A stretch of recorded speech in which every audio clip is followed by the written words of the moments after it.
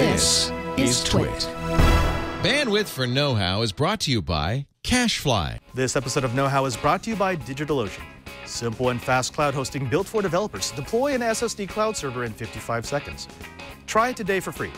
Visit DigitalOcean.com, and once you sign up, be sure to enter the promo code KNOWHOW in the billing section to get your $10 credit. And by Drobo, a family of safe and expandable yet simple-to-use storage arrays. Drobos are designed to protect your important data forever. Visit drobo.com/twit and use the code TWIT100 to save $100 off a Drobo Mini, Drobo 4-Bay, or Drobo 5N. Today on Know-How, essential gear for Android users. We're unboxing a Predator. And get the most out of your old DSLR.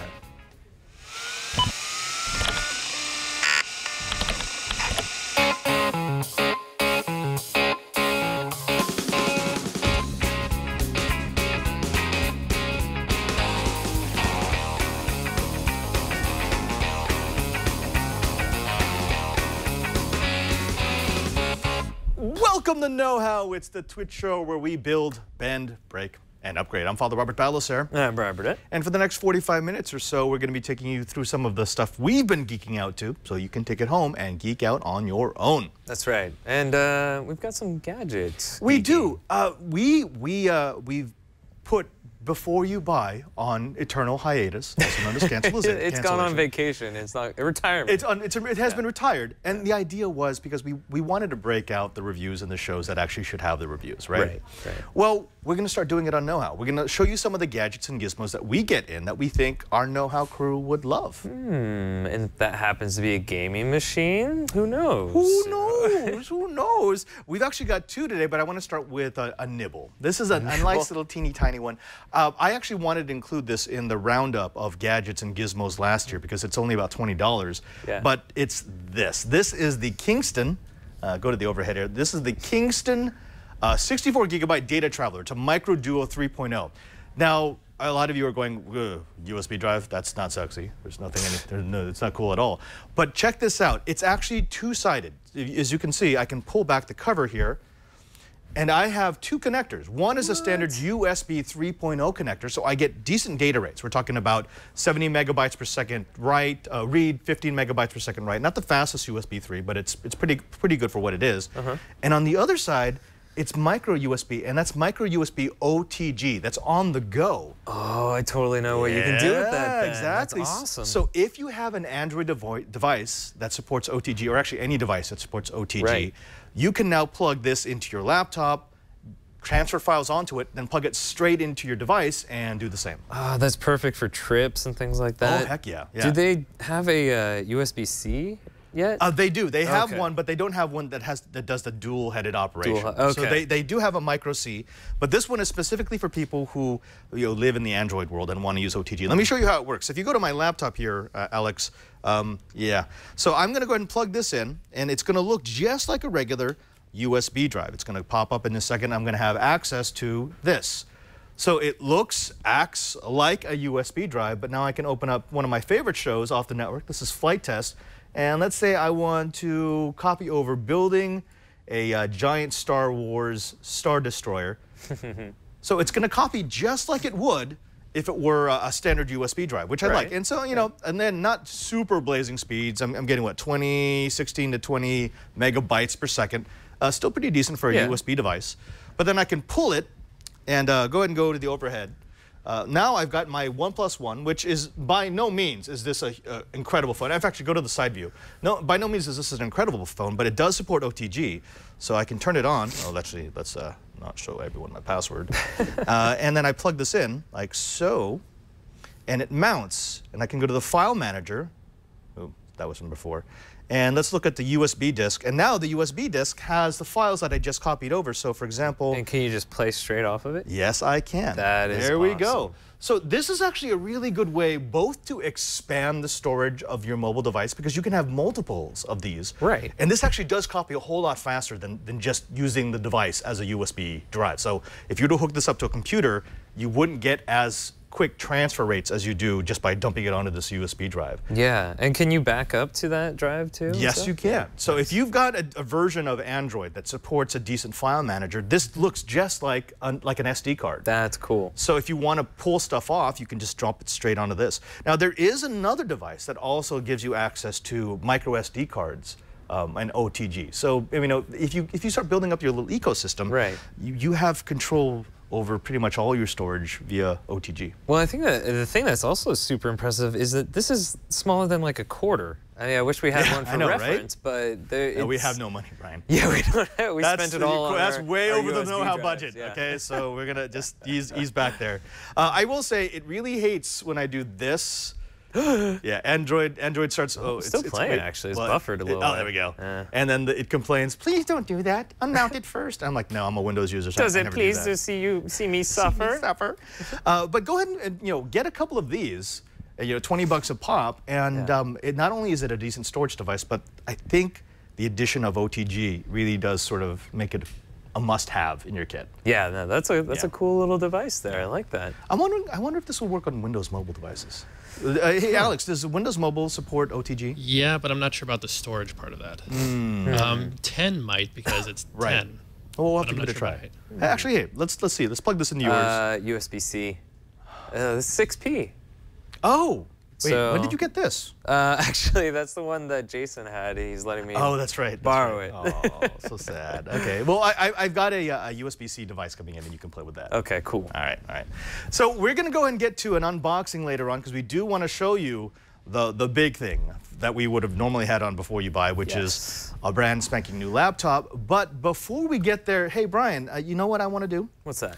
I want to take a look at something that could potentially breathe new life into my old DSLR. Oh, it's funny you should say that because I happen to have my old DSLR right here with me. Okay, so what is this? So this is a Canon T3i, also known as a 600D around the world.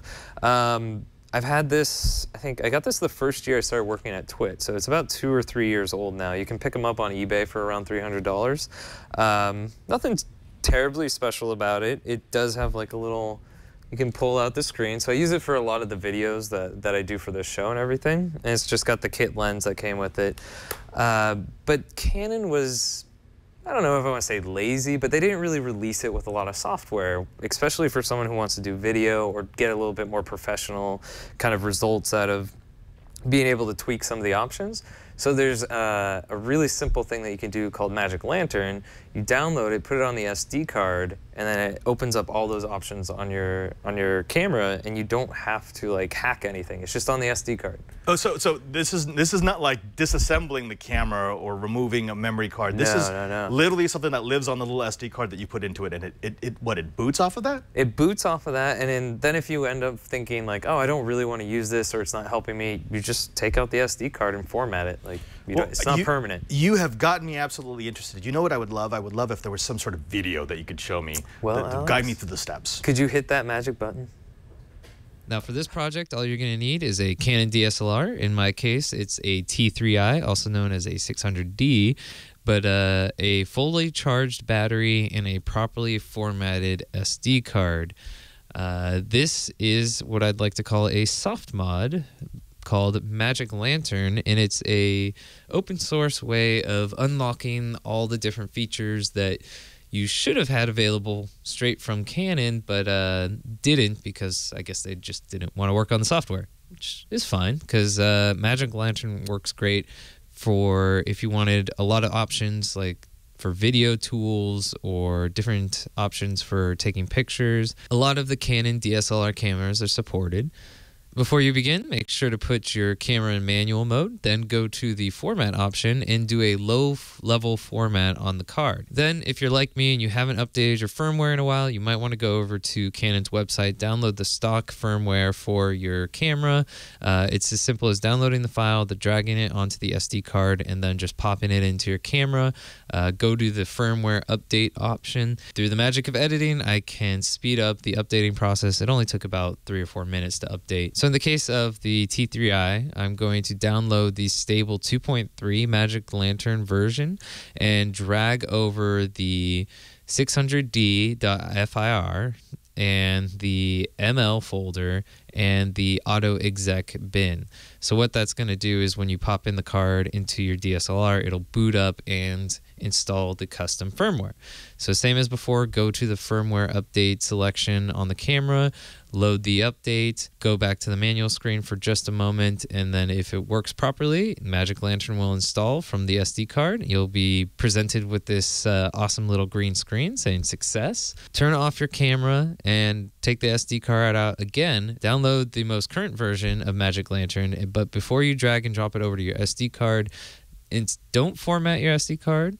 Just delete all the folders on your SD card. So that's including all the old files and the DCIM and the MIC. Just delete those off the card. Don't format the card. And then drag the updated Magic Lantern ML folder in the autoexec.bin file. Next, when you turn on your camera, you'll be presented with what looks like a normal screen, but if you hit the info button and go through the display options, you will now have this display.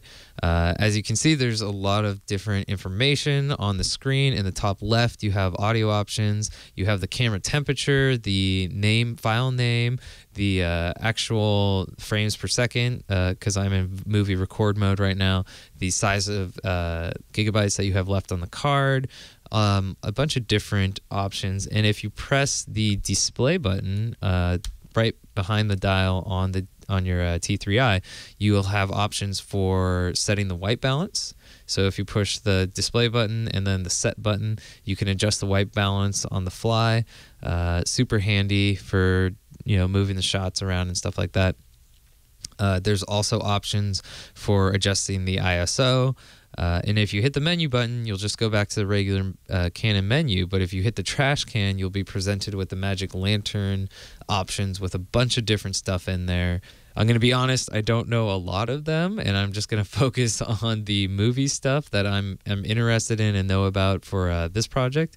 But you can thumb through the different options, and there's a lot of different things that you can do with your camera now that are unlocked. So depending on what you want to do, photography or videography, a lot of these options are super helpful to have. And the number one I like to have is the override audio settings, so I can see the audio input at the top of the screen, so I know if I'm getting audio when I'm recording. Something Canon should have had from the beginning, but whatever. Another one that I really like is the Magic Zoom option, and you notice if you select it and you hit Q, it brings up more options, and you can set the button that it's set to bring up that option, and I have it set to the plus button. So when I hit the plus button on the camera, it brings up this Magic Zoom box in the bottom left hand corner. And what this is really helpful for is focusing on things, because sometimes it's hard to tell if you're focused on something. You have also a couple of options for waveform or histogram. Also, another one I like is zebras. So if you can set that if anything that's absolute white will show up has like zebra hatch pattern on it, and that's helpful if like things are overexposed. You can also do vignetting if you want to get that Top Gear vignettes kind of style for certain shots or something. And like I said, you can adjust the ISO on the fly. Down in the right-hand corner is also another histogram. Another thing you can turn on is focus peak. If you can see it looks like little red dots on some of the things in the picture there. That's showing where the focus is. Now, armed with that information, you can set up you can breathe some new life into your camera and have the options that you've always wanted, depending on whether you're doing videography or photography with your Canon DSLR. That's Magic Lantern in a nutshell. Wow. I mean, yeah, there's a lot of features that you get added.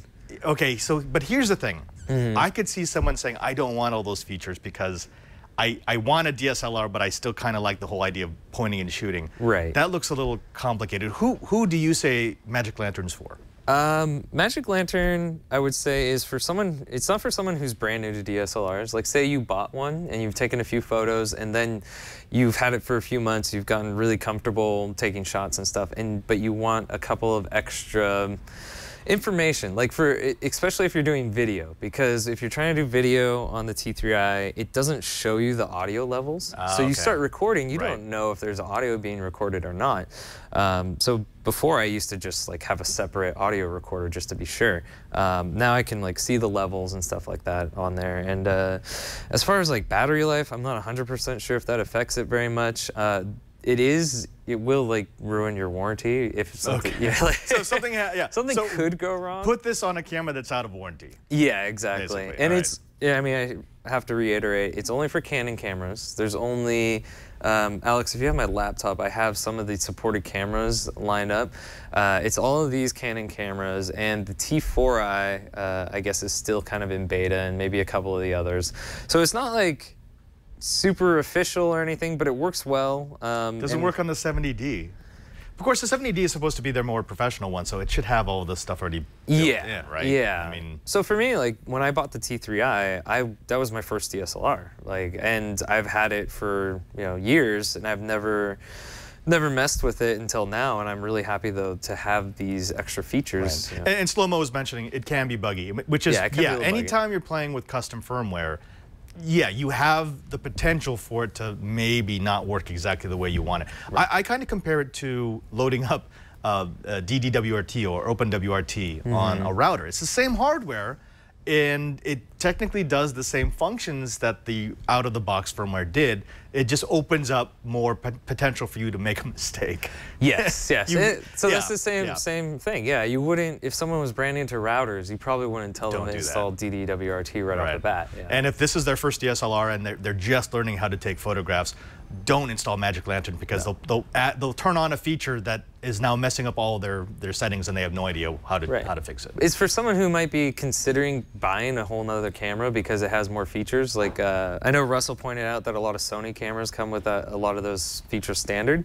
It's like your camera is capable of doing it. The firmware just allows you to do it. Fleek in the chat room says Magic Lantern is for those who want to nerf their DSLR. Unnerf? No, do nerf. Oh.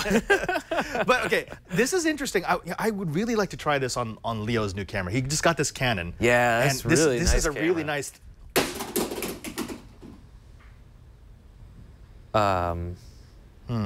I'm surprised he let you use that. Wow, the whole the lens even. You know what? Let's go ahead and actually just take a break to thank our first sponsor of the episode, and that would be DigitalOcean. Now, when you're not breaking DSLRs, what you're probably going to want to do is have a great presence on the internet. And if you're going to have a great presence on the internet, you need a provider who understands you, both as a developer, as a programmer, just as a person who wants to get a presence on that wonderful, wonderful web. And if that's you, then you need DigitalOcean. Now, what is DigitalOcean? It's a way for you to take any app, any service, anything that you need to virtualize, put it into a container that they call a droplet, and then scale it up and down. That's the beauty of the DigitalOcean system. Let's say I want to start by opening up my service for just a few hours, just for some friends to see if they're actually interested, see if the interface works, see if it's secure. And then with the move of a slider, I can distribute it across that city, across that state, across the country, across the world. It's really that simple. That's the power of DigitalOcean. That's the power of droplets. That's the power of virtualization. Now, DigitalOcean is the best way to get yourself out there. It's used by over 600,000 developers, including Twit's Randall Schwartz, Aaron Newcomb, and of course me. You get to deploy and configure your droplets via a streamlined control panel or a simple API, and you can choose your OS, be it Ubuntu, CentOS, Debian, Fedora, CoreOS, and FreeBSD.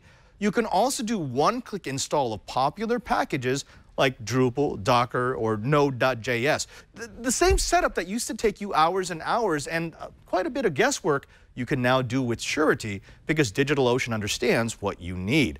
It's also scalable. I talked about this, the ability to move from a sample deployment to a worldwide deployment with just the move of a couple of sliders. And for me, I think the biggest thing has to be the active community. Not only do they have affordable prices, not only do they have great machines with multi-core and plenty of SSD space, but they also have a community that comes back to help people who are new to the service. That tells me that the people who use DigitalOcean love DigitalOcean. It's so easy to get started. You can deploy your SSD cloud server in as little as 55 seconds. Hey, this is something we really want you to try.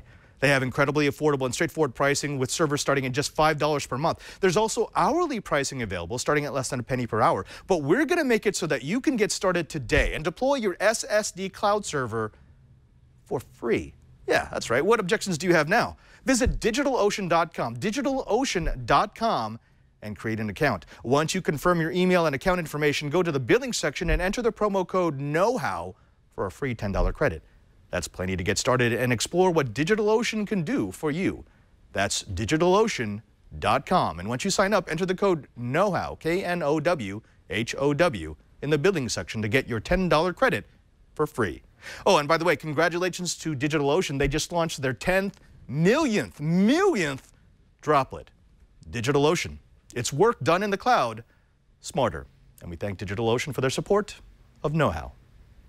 Hey, Brian. You. I don't want to drop this camera, so why don't you... yeah, why don't you just... I'll just set it back here. And Internet, if you could please not tell Leo about that, because he might go into his office and look for that camera. That would be bad. We wanted to show you a little something that we think the know-how crew would love. Yeah. Yeah. Now, I was at CES this last week. I saw a lot of laptops. One of my favorite was it was a gaming ultrabook. Was it the Razer? The Razer Blade. That thing looked beautiful. It is a beautiful machine, but it's an ultrabook. It's not a traditional desktop replacement gaming notebook. Right. It is an ultrabook that you just happen to be able to plug into an external video card. Right. What if I told you that I have under this table a beast of a machine that does nothing but give you crazy power? I'd say prove it. Let's see it. I will. Thank you for asking that. And it is actually pretty heavy. This is the Predator. It's the Acer Predator. It is a gaming designed laptop, and we're going to talk a little bit about it. I haven't played with this at all. We just got this in. That was just delivered, so I thought we want to share it with the know-how crew. Now, you know, the idea behind a desktop replacement is this is not something that you carry everywhere. In fact, if you carry this everywhere, there's something wrong with you, because this is almost a 9-pound notebook. It's 10 pounds by the time you add in the adapter and all the accessories. What's the screen size on it? This is a 17.3-inch screen. Oh, here. Here, I'll hold that in. After watching you drop the DSLR, let's not drop this. No, if you should be holding this. So it's a 1920 by 1080. It's full HD. Some people will be wondering why they didn't go with Ultra HD, with a 4K screen. And you know, what they found out was just most people, when they game, they're still gaming at 1080. Right. Well, on a 17-inch screen, how close would you have to sit to? Yeah, I mean, yeah. You could go for the bragging rights, or you could just go for performance, and they went for performance. Okay, I'm okay with that. Let's get this thing. Oh. My gosh, even the box is nice. This thing is beautiful. It's got like a little Transformer kind of logo on it. It really does. I feel like it's going to transform and try to kill us. All right, so that's what you want for your laptop. That's what I want my laptop to try to kill me. Show us the side view there, Alex. Actually, can we widen that? Because I didn't realize how big this laptop actually was. Holy cow. Excuse me, Brian, can you widen that for me? On it. That's amazing. Okay. So, first of all, I have to say that is a lot of packaging. That's why I don't like unboxing. I'm not a big fan of packaging. Yeah, this is almost 8 pounds. I think it's 7.8 pounds just the notebook alone. Or no, 8.7 pounds just the notebook alone. Ooh, and then this is the adapter, because all that power is going to need quite a little bit of electrical sauce. Oh, wow. Yeah. All right. Now, inside this, imagine this. It's a Core i7. It's a 6700 HQ. It's quad core. So so again, this is a faster processor than I have currently in my desktop. Just keep that in mind. Mine too. So actually, I think most of the desktops here aren't as powerful as this notebook. Ooh. Hey, look at that. That looks like a nice keyboard there. Sexy. Yeah, okay, speaking of this keyboard, one of the things I gushed over at CES about the Razer Edge Stealth was the fact that the keyboards are individually assignable. So I could have certain lights, certain colors, depending on what games I play. This actually does this too. So nice. I've got lighting zones. They call it Predator Sense, which allows it to switch depending on the games that you're using. So if you're playing, it'll actually light up just the keys that are applicable to that game. Right, they've got the gaming keys highlighted here, the directional arrows, WASD. By the way, when I say full keyboard, this is not like full faux keyboard. This feels really good. Oh, that's actually a nice bounce to it. I'm always looking for keyboards with a nice throw. I don't want the mushy feel. No, yeah, I like those. Let's go stat crazy on this. 32 gigabytes of DDR4 memory. 32. Expandable to 64. There's actually 4 expansion slots in here. It's got a 512 gigabyte. It's an enterprise class NVMe drive. Now, so a standard SATA drive will get you 500, 550 megabytes per second transfer, right? Right. 550 read, maybe 500 write if you got a fast one, right? This will do 2.5 gigabytes per second. So bye-bye load times. Yeah, no load times. And it also has, along with the NVMe SSD, it's got a 1 terabyte 7200 RPM hard drive. That's pretty awesome. So you've got a place to like offload the stuff that's not so speed sensitive. I'm glad that they didn't cheap out and do like a 5400 RPM or something. Right, like, right. Well, Well, yeah, I've seen gaming desktops or gaming laptops before that will do just like the rotating hard drive, and it's like, well, okay, you've just defeated garbage. Yeah, garbage, total garbage. 6x Blu-ray player. This is kind of cool. So they've loaded this thing up with ports. Let's go to the side. Can you see from the side here? So we've got 3 USB 3.0, one of which does the charging. So even if it's off, it'll do the charging. Actually, I think that's on the other side. It also does 1 Thunderbolt, and it's USB-C Thunderbolt. So this is the one that's reversible. This is also the one that Razer uses to connect to that external video card. So it's crazy fast transfer rate. So it's Thunderbolt, but it's USB 3.1 spec and USB-C, which means I've got the reversible connector. Woo. Yeah, it's perfect for LAN parties. It is. DisplayPort, HDMI, of course, gigabit Ethernet, combo audio. Oh, this does something that I really want to test out. This is the networking geek side of me. They've got this feature that they're calling, what was that? They call it Double Shot, Killer Double Shot Pro. And what it will do, it will actually bond the Ethernet and the Wi-Fi networking together. I mean, I'm not exactly sure that's going to happen. I'm not sure how that helps, but I want to see if it works. I kind of like the idea. I'm assuming that you need a network that supports that, so I'm going to plug it into my network, see if I can get it running. It also does this really cool thing where you can replace this module. I don't know where to. Oh yeah, I can just unlink it. So unlock.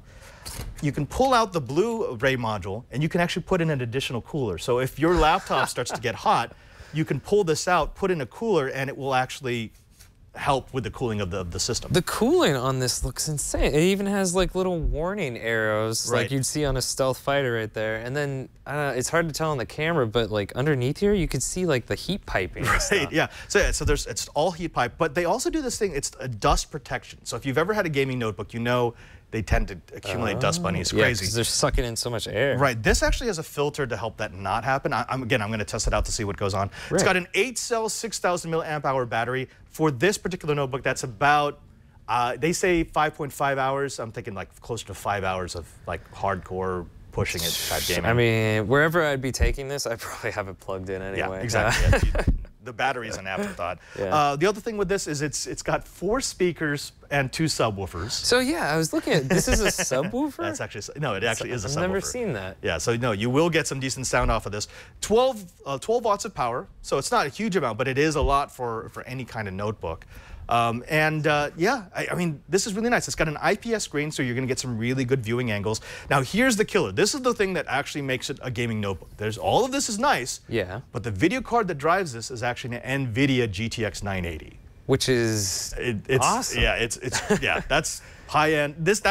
So it's a desktop video part inside the laptop. Wait, so it's not an M. It's not the M version.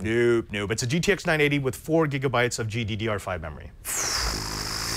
Yeah, that's usually the kind of the crippling point of a gaming PC or laptop is that it's like they drop in the mobile version. Yeah, the mobile version of it. So it's a quad-core PC, and I mean, first off, I like this rubberized.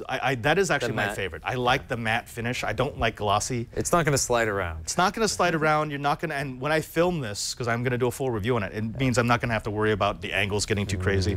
Let's power this up. I bet it's going to be crazy. So yeah, that's like the predator targeting system in the movie. Yeah, exactly. Yeah, exactly. That little triangle. Oh, that's what it is. Yeah. I just realized that. Okay. It's okay, as long as you don't have a gun on you, it won't kill you. It's not sporting. Yeah. Now, there's a rub. What's the rub? Oh yeah, I think it's going to be the price. What's the price on it? Okay, hold on. Let's take a guess. Me and Alex can probably guess. Chat room, judging by these specs. Judging from the specs, how much would you? And don't check the internet. That's cheap. That's cheating. Because if this was a full-size desktop with that processor, that 32 gigabytes of RAM, 512 SSD. Yeah, as a desktop, that's easily a $1,700 to $2,000 yeah, desktop. And not including a monitor. Yeah, it doesn't include a monitor. I'm gonna say 3,200, 2,500, 499. Zephyr is always. I'm gonna say $3 grand. $3 grand. Say $3 grand. Okay, not what bad. Do you think, not bad. Alex? Yeah, about $3 grand. $3 grand. Well, you gotta say $3,001. $3,000 or and 1 cent. $2,999. $2,599. $2,599. So it's actually a pretty aggressive, and that's actually one of the things I liked about Acer. They're always very aggressive with the price points. Now, I will say there's a 15-inch version of this that's almost exactly the same spec, slightly less power for the stereo system. It's a smaller screen. It's a 15-inch screen instead of a 17.3-inch screen. It runs an hour longer on battery because it's not powering such a big screen. Right. But that's only $100 less. So if you're going to go with a gaming replacement, I'd go with the 17-inch version. Damn. Yeah, I know, right? Now, the really funny thing about this is, so I really wanted this to play with. Yeah, right. My Acer rep, she goes, okay, so, but Padre, you gotta send it back. We are gonna need this one back, okay? I'm like, yeah. She goes, no, I know, you always send stuff back, but I mean, like, sooner than 6 months from now. I'm like, yeah, than normal. Yeah, after, because where's your policy? The third email? Third email, yeah. No, but I'm going to have this for about 2 weeks. What I really want to do, because I'm going to do Homeworld on this. I want to see if it'll hold up. But I also want to see how this does with Creative Suite. Specifically with like if Premiere you're editing Pro. and stuff? Right, because this is a desktop graphics part. I want to see if it's going to give me desktop performance with the CUDA plugin for Adobe Premiere. It should be able to use the graphics part and give me crazy rendering. In fact, right now, when I go on a job, when I go on a gig off-site, I carry a desktop with me because I cannot do it on a laptop if it's a huge project. Right. I might be able to do it with this. So one thing I'd be interested in, do you have any 4K monitors around too? Could you plug this into it and just see how it runs? Oh yeah, I mean, I'm sure it would be fine. I'll do DisplayPort. I'll get the highest resolution off of this. I mean, yeah, with that card, it'll handle multiple 4K monitors without a problem. So yeah, I am looking forward to this. And listen to that. So it's on, and you can hear it, but it's not annoying. I can actually feel the air like pushing against my hand in the back of it. That's another thing that they did. And actually, when I spoke with the Acer rep, I suggested this 2 years ago. I said that one of the issues I have with your gaming laptops is you end up putting one crazy fast spinning fan, which makes a high-pitched whine. Right. I said, how about putting multiple larger fans that spin more slowly? And that's what they've done. So you've got 3 in the back that spin more slowly rather than one spinning really, really fast. Again, I like that. The mouse pad feels nice too. Yeah, the keyboard, the mouse feels nice. It isn't touchscreen, so if you're looking for a touchscreen, there's something wrong with you because I'm okay with that. At that price, with the 1080 doesn't bother me either. At that price, with and yes, for you gaming enthusiasts, that is a matte screen. It's not a glossy. Screen, which again I like. It doesn't give me blown out colors. It gives me something that's a bit more accurate, a bit more closer to actually what it should look like. So yeah, that's the Acer Predator. That is a 17-inch. I think the official model number is the G9-791-79Y3. They really got to work on those model numbers. Next week, I will do a full rundown. So over the weekend, I will run it through its paces. Yeah, it's laughing. And the Predator will chase after us. And I'll show you exactly how it performs. Yeah, it's not ridiculously heavy, but it does definitely feel substantial. It feels like it should, for. I will say there will be that guy. There's always that guy who pulls this out in the Starbucks. And he's just browsing the web. He's just browsing the web. He's not even gaming. Don't be that guy. Okay, this is too much power for you to use it like that. Let's just hope that the CIA doesn't have you pushing too many pencils, because you won't be able to lift it. Okay, folks, so stay tuned. Next week, I'm going to give you the full rundown of the Predator from Acer before I have to send it back. And yes, I do have to send it back. Does that mean I'm not going to get to play with it at all? Maybe like a day. Maybe like a little Homeworld session? Yeah, I'll load it up. Cool. All right. Now, we want to get to your feedback. That's your questions, our answers, and a couple of the projects that you've been playing with. But before we do that, you know what I want to do, Brian?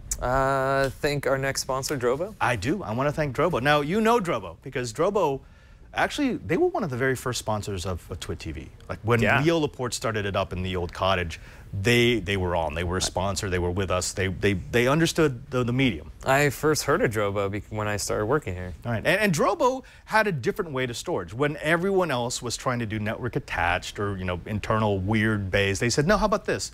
Just really reliable USB.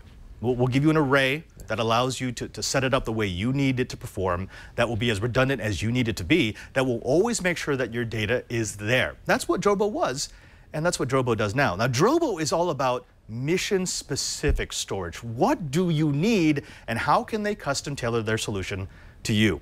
Now, digital data is essential to our lives, and that's what Drobo understands. It is the safe, the simple, the expandable solution for all your storage needs. They offer a family of external storage arrays. Now, you can either add your own drives or you can order them preloaded with storage. Arrays like the 5N, which is perfect. It is a network-attached storage device. It could be a media server, a file server, or a backup solution. You just plug it into your switcher router and you're ready to go. They also have the mini Drobo, which is what Leo uses, and the Drobo 5D. These ones are the ones that I'm actually very excited about. The Mini is lightweight and portable. It's just over 2 pounds, 4 drive bays for up to 8 terabytes of storage. The 5D is a desktop unit with space for 5 3.5-inch drives and a maximum capacity of 64 terabytes. Both have optional MSAT and SSD acceleration bay. It's a cache module. Basically, you drop an SSD in there, and it acts like you would expect a cache to act.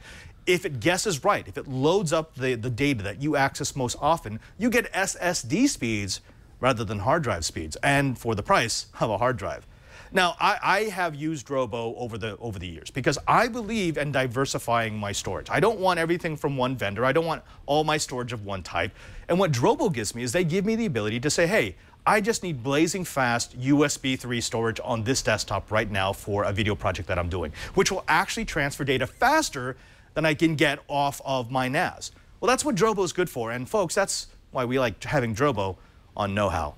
They're reliable. Data received by your Drobo and not written to disk is protected if there's a sudden power loss. This is one of the big things about NASs. If you lose power in the middle of a write, you could lose that data forever, maybe even an entire volume. But Drobos have an internal eUSB device where data is copied to, so if there is a power failure, it's still there. It's non-volatile.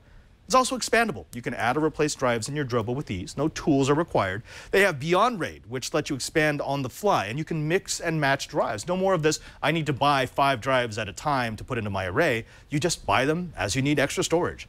It's simple. Those colored lights tell you everything you need to know, and it's fast. Thunderbolt, USB 3, Gigabit Ethernet. All those connections are available for you depending on what it is that you need. Now, we want you to give Drobo a try. Visit drobo.com/twit to learn more and to check out their complete line of products. And when you use the code TWIT100, you'll save $100 off the purchase of a Drobo Mini, a Drobo 4-bay, or a Drobo 5N. That's drobo.com/twit, drobo.com/twit, and use the code TWIT100. And we thank Drobo for their support of Know-How. Oh, I was just... what you doing there, Brian? The Predator Sense software, pretty cool. It is, right? Now, there are some, I normally ignore the press releases because I don't want to be jaded, but they have packed in some pretty cool things. Yeah, most of the time the bloatware that comes with the it's not worth it. The laptop, but I like the information that I can see here. I know, right? Anyway. Okay, I'm getting distracted. Yep, we have feedback or something? We have feedback. You know what we'll do? This is something we want to do on every Monday episode. Okay. So not so much on Thursday, because Thursday is really project-oriented. But we want to reach out to you, specifically to the people in our Google Plus group, and answer the questions you might have. So what's the first one, Brian? All right, this one comes from Nico, and they ask, I recently bought a WD MyCloud 2 TB NAS drive, and it came to the conclusion that I need to update my network cables and switches to get the most out of it. The modem/router that I was provided by my carrier is gigabit supported while the internal cable is still Cat5. Will I have a serious boost in performance by changing the cable and switch? Also, what is the best tool to measure the transfer speeds on Windows? I'm looking for something like Blackmagic Utility on OS X. Kind regards. Okay, so first of all, let's take those questions separately because the performance measuring is actually something a bit more advanced and there's a lot of different options. Okay. Sorry. I want to first talk about something that a lot of people ask, which is, do I need to replace the cabling inside my house? Will I get better by going with, I have 5 right now. Should I go 5E? Should I go 6E? Right. Should I replace my patch panels? Go fiber. Exactly. And that's all good. So I want to encourage your Technolust. If you really want to update your physical plant, please do. Yeah. I will say, if you want to do it in a thoughtful way, it's not as easy as saying, well, 6 is better than 5, fiber is better than 6, et cetera, et cetera. Let's start with the cheapest stuff first. Okay. When you're asking me whether or not X will increase your speed, it depends on the condition of X. Right. And what you'll find is a lot of times when you have wiring that was installed not originally for networking or so far long ago that they didn't understand what networking required, you will get things like Category 5E cables that have been stapled to the wall. Oof, yeah, that would which be bad. might technically work, but that's really bad. I mean, all you need is a little bit of a breach, and it will still work. It will still connect, but you'll have enough crosstalk where it really reduces the amount of speed. So, look through your wiring. That Category 5 cable may still work if it's in good condition, if it hasn't been looped around. I mean, my favorite is, if you see any electrical tape, no, okay, you're done. I mean, someone spliced it back together thinking it was like a telephone cable. Oh, yeah, no thanks. Not so much. I will say, I have found that if you have 5E, you're pretty good to go. It's going to work with gigabit. I mean, again, unless it's been stapled or mangled so many times, right. Yeah, you're probably losing a little bit of speed, but not a whole lot. And remember this. Today's network uses switches. So typically it will only affect that run. Back when we were still using repeaters, interference off of one segment could affect all, but it will typically stop at the switch. Okay. So you'll know that one segment is bad, all the others will work. So would you recommend testing your cables first with something like that Fluke tool that you had? Yeah, so I have the Fluke tool, but I mean, that's expensive. Right. The easiest way to do it is there are a lot of free tools. Go to Ixia, go to SolarWinds. They both offer free tools that you can download that will allow you to send a bunch of traffic and then see how fast it gets to you. And it will also give you stats like how often did you have to resend because there was a communication problem. And what you'll find sometimes is if you have a short run, you may get a lot of throughput, but it may have had to retransmit 30% of the time. There's probably something wrong with that run. Okay. But yeah, it's not as simple a question as saying if your wiring is 10 years old, you need to replace it. It's right. What's the condition of the wiring? Right. And unfortunately, there is a new one, which is sometimes people installed wiring that wasn't rated for where it was installed. I've seen non-plenum cable installed underneath houses, so it's been exposed to the elements for 5 years, and it looks like 40-year-old cable. Oof, yeah. So yeah, I'm sorry, folks, you're going to have to inspect. There is no blanket answer I can give you that says past a certain date you must replace, but beyond that, before that you're okay. Okay, well say if you have Cat 5 but it's in good condition. If it's in Cat 5 and it's in good condition, you can probably get gigabit off of it. I mean, as long as there's not like a 100-meter run. Right. You're okay. Now, what you don't want is you don't want Cat 5 cable that goes from room to room to room to room to room. You need it all to come back to the same point. That's that. And if you don't have that, then yes, I would suggest that you rerun, because the room to room to room to room, no. No, that would be bad. Yeah, it's bad. All right. Okay. Sorry, cool. Nico. All right, what else we got? Actually, this one's fun. Okay, this next one. So Andy Lee asks, so the Micro Adapter Pro Universal Backpack is the most popular backpack for mini drones, but at $100, it's too pricey for my wallet. My wife is a fan of the Wish app. And I noticed a backpack on it that looked identical to the Micro Raptor for $9. So I ordered it, and I had some Crazen Foam, another project easily found on Amazon. From what I can tell, the backpack is cut from the template as the Micro Raptor. Okay, so it's like an identical backpack, basically. Right. I wanted to make a hot wire cutter for cutting the foam, but I got lazy and just used a kitchen knife with a long blade. I also used some spray adhesive to combine the two pieces of foam together because one was not thick enough. Measured, cut, trace, cut, test fit, trim, test fit, trim, etc. Andy, kudos to you. Wow. And by the way, I love the fact that he has the exact same radios that we have. He has the Fly Sky, the T6, yes, and he also has the Tyrannus. Nice. So yeah, gotta like that, Father Sky.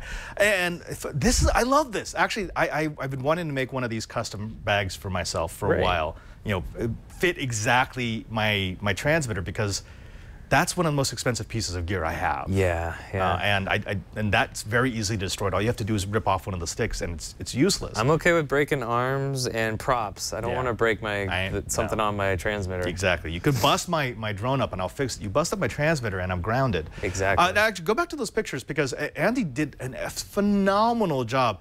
And this is without a hot wire cutter. So we're doing a hot wire cutting project. He just used... There's someone smiling at us. He just used a long kitchen knife, and he did an excellent job. Now, he doesn't have it here, but the way that the drone actually mounts, so he's got the FPV system and the transmitter on the inside of the bag, right? And the drone actually attaches to the straps on the outside of the bag. That makes sense. You can kind of see the little arms poking out back there. Exactly, and the whole idea is inside is the stuff that breaks, and outside is the stuff that I'm okay with if it breaks. Okay. Yeah. Cool. So good job, Andy. Well done, and please do more. Nice. One more. All right, last one. This comes from Bill Moore, and he says, I was watching the LED episode where Father Roberts set up the LEDs from Ready to Fly.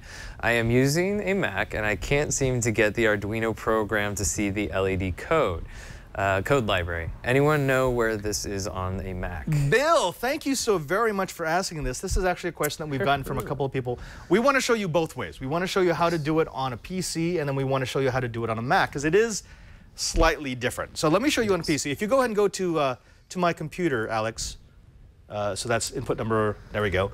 So I'm going to have to navigate to my program files directory and to Arduino. And in Arduino, there is a folder here. Let me increase the size of the font so you can actually see it. That is called Libraries. And in Libraries, all I have to do is drop the folder of the library I want to use. So for example, let's go ahead and I'll open up the library that we used today, which was the ultrasonic library, know-how 178. There we go. And it looks like this. And all I have to do is copy and paste into that library folder. And once I've done that, anytime I open up my Arduino IDE, it will be able to, it will read that library and it will allow me to use those functions as long as I do that include line that you saw in the last episode. Right. Okay. So that's the PC way. You know the Mac way. So the Mac way is not too difficult either. You have to go to the Arduino donate, or not donate site, but they ask you to contribute when you download the software. You know, pick OS 10. I did just downloaded. But if you look at this screen, when you go to your download folder, you'll have the Arduino icon and stuff here.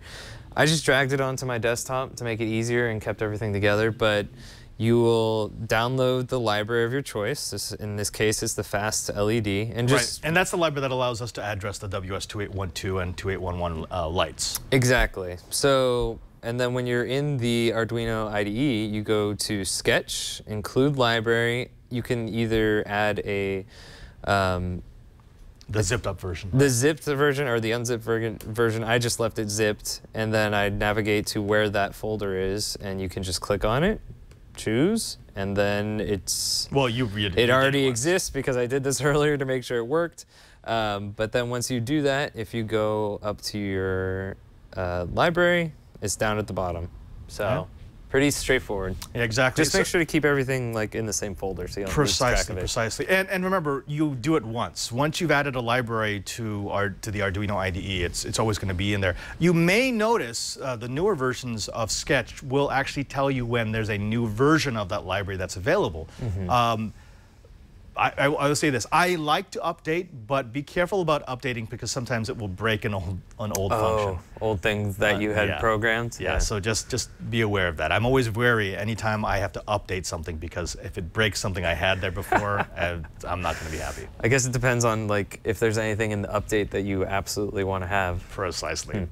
Well, Brian, that was a lot of material. I mean, we did Magic Lantern. Yep. We did an unboxing. Yeah. Showed them some Android gear, and then we took them through some feedback. You know what? I think we can call that a show. That's a complete show. I think so. Yeah, and you know, perhaps Leo won't be too upset about All right. Folks, I'm pretty sure you can. If you want to find out anything about any of the segments that we did on today's show, what you need to do is you need to go to our show notes page. And Brian, where can they find our show notes page?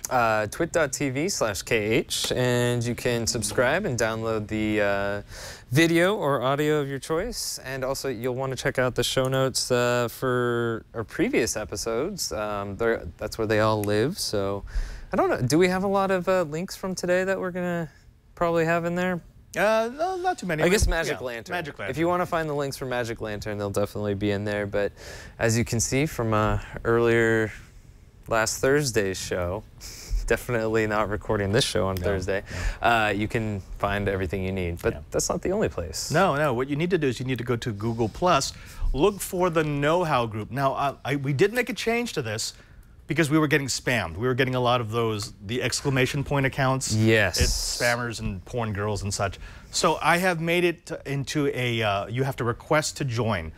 I will approve you. Don't worry about it. In fact, I try to approve within every 8 hours or so. I was wondering if I should help out. Yeah, anytime. So either of us, anytime you see someone there, just check the account really quickly, and as long as it's not a spam account, go ahead and approve. Cool. So yeah, that's going to be part of it. But that is the best place to find out what we're doing, to see projects that we've already done, and most importantly, to see the projects that your fellow know-it-alls have done. Like the backpack project. Like the backpack project. That's awesome. If you have something that you're particularly proud of, if you have a question about a project that you're working on, post in there, and not only will you get answers from the know-it-alls, but maybe you'll make it onto the show. That's right. Yeah. But that's not it. Nope. There's one more place. You We're can on also the tweeters. Yeah, you can find us on the Twitters for a behind-the-scenes kind of look to figure out if maybe Leo's camera can be fixed or not. I am at cranky_hippo. And I am at Padre SJ. And our director is at ANELF3. That's right. He is. Couldn't do it without him. He's the happy guy. Alex Happy. Yeah. He's always happy. Yeah. Folks, thank you very much for watching Know-How. Don't forget, we do shows every Monday and Thursday. You can watch us here at live.twit.tv. You can also download. And don't forget to check out our YouTube channel, because we're starting to post content that doesn't actually make it into the regular feed. So if you want to see some behind-the-scenes stuff, that's youtube.com/knowhow. Until next time, I'm Father Robert Balacer. And I'm Brian Burnett. And now that you know how, go do it. Go break someone else's camera.